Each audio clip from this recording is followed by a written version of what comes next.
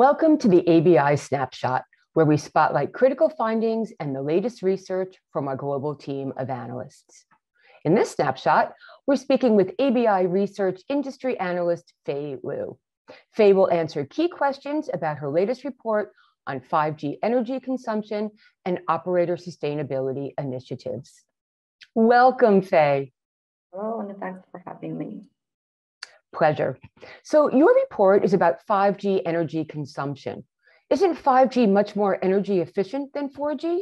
It has proven to be 90% more energy efficient than 4G in terms of energy consumption per unit of traffic, but it is still expected to cause a dramatic increase in energy consumption due to the implementation of massive MIMO and the level of network densification. A 5G base station requires 3 times more energy to provide the same coverage as a 4G network, burdening network operators with high energy costs and a capital expense. What is the biggest drain on 5G energy consumption? 5G energy consumption depends on radio configuration, hardware, and traffic load. Over 70% of the consumed energy is in the run. Table 1 displays the contributors of massive MIMO to power consumption and the different traffic capacity. A 5G run consumes up to 2.7 kilowatts of power with the 60/40/64R massive MIMO configurations in a typical condition, whereas a long-term evolution radio consumes about 0.8 kilowatt power. So within the massive MIMO systems, power amplifiers, baseband process modules, digital intermediate frequency, and transceivers are the main contributors to power consumption. What's the solution to improve power consumption? Hardware optimization.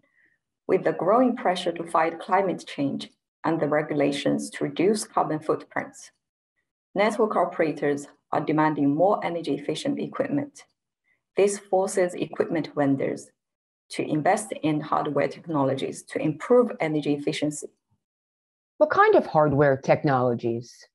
There are several technologies that vendors can invest in to improve energy efficiency. Gallium nitride power amplifiers, better chipsets, liquid cooling, and new materials and designs are all highly effective in reducing energy consumption at the equipment level. How do these technologies work to reduce energy consumption at the equipment level? Gallium nitride is ideal for massive MIMO because it can increase in power efficiency by over 50%, significantly reducing the power consumption of the power-hungry massive MIMO systems and lowering operation costs for network operators. Liquid-cooled sites are 50% smaller and 30% lighter than standard active air conditioning units, and they require no maintenance, enabling significant savings.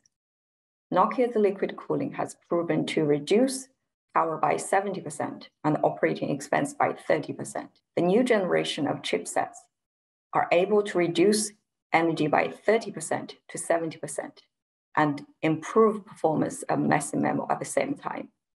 New architecture can also reduce energy consumption, improve coverage, and enhance performance. For example, Huawei's Meta AAU allows base stations to achieve the same range with less transmit power and reduce energy consumption by 30%. So overall, hardware optimization promises up to 70% improvement in 5G power consumption. That's an impressive improvement. Any recommendations for network operators? Yes, operators should deploy the new generation of equipment and adopt efficient cooling technology to reduce power at the equipment level. Good stuff. Thanks so much, Fei. For a deeper dive into our AN5500 application analysis report, 5G energy consumption and operator sustainability initiatives, visit abiresearch.com.